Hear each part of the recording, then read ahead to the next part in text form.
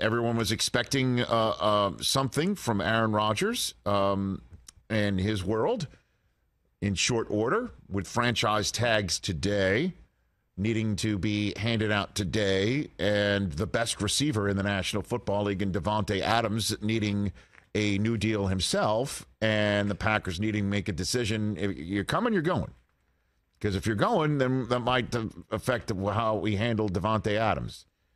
Yeah, I know the new league year is next week, but today is kind of the day that Rodgers needed to deliver his message. Of course, as you know, he has his own sense of timing last year based on whatever he needs to do for himself.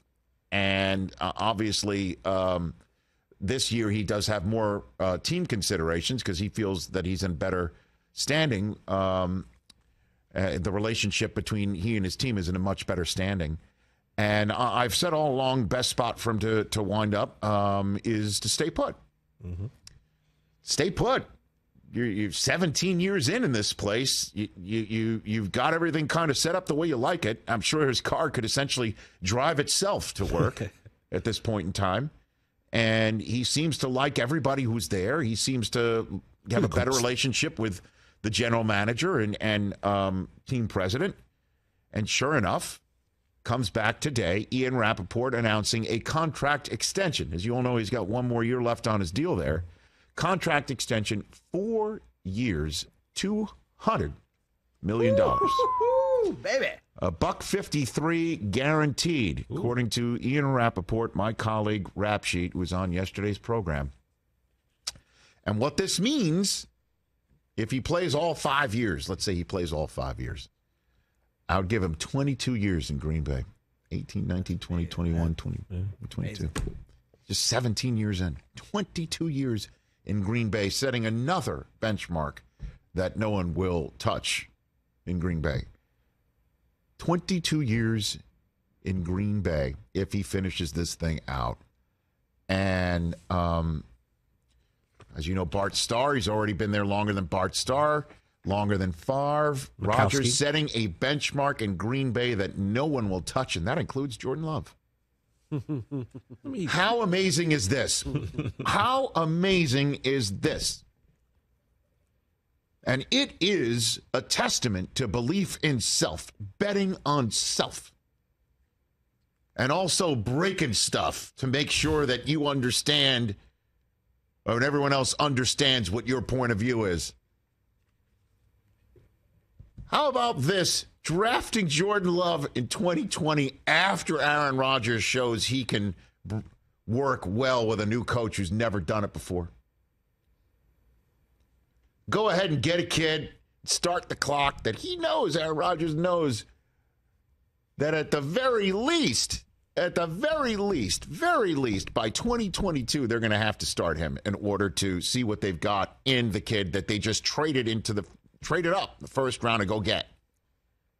By 2022, they're going to have to put him out there because after the 2022 season, they're going to have to figure out, does he get a fifth-year extension? I mean, you got the time's ticking, and Aaron Rodgers gave him a freebie year of 2020, which is why in 2021, he's just like, okay, I might not come back anymore, everybody.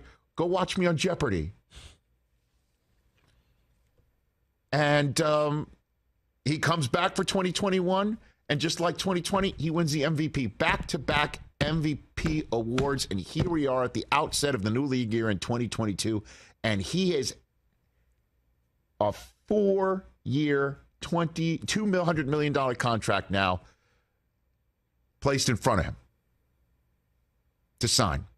And that means Jordan Love is definitely not starting for the Green Bay Packers in 2022, even if Aaron Rodgers can't go, because Jordan Love, no doubt in my mind, will be history. See ya.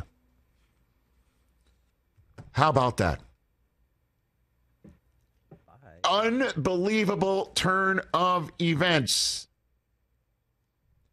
That the Green Bay Packers did what they had to do. This had to happen. I didn't think they should have drafted Jordan Love at all. Yeah. I told you right from the get-go, what are they thinking? What are you doing? Rodgers just gets better. And I know he has his detractors. and haters as a football player. I'm not talking about the other stuff, because the other stuff, this is the most successful cancellation ever.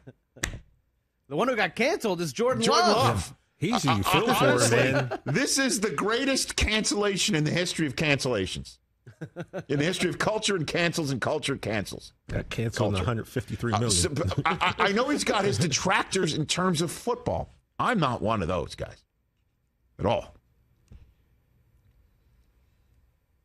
I know he didn't hit certain receivers at certain points in time when all the chips are down, and I know you could sit here and say the Green Bay Packers aren't really built for the cold.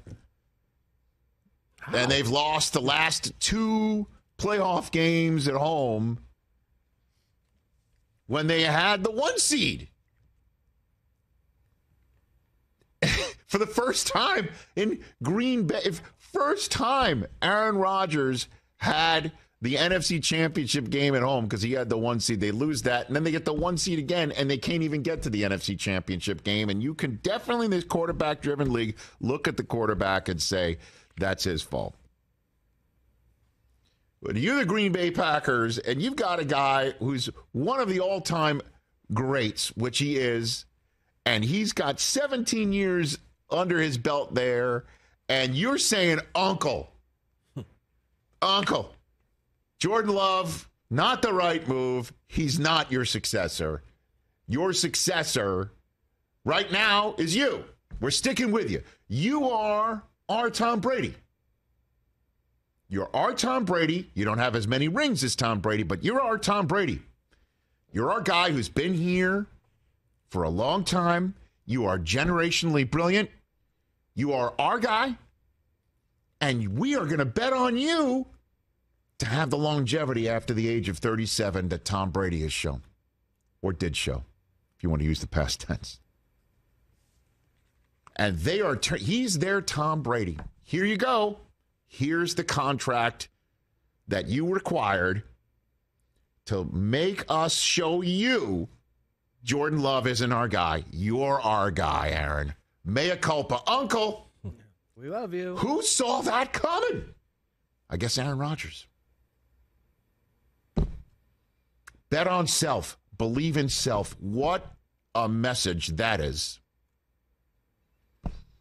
Take care of your own business. Take care of your body. And make it happen. A total reversal of fortune, and what a fortune it is. Again, if these numbers are spot on.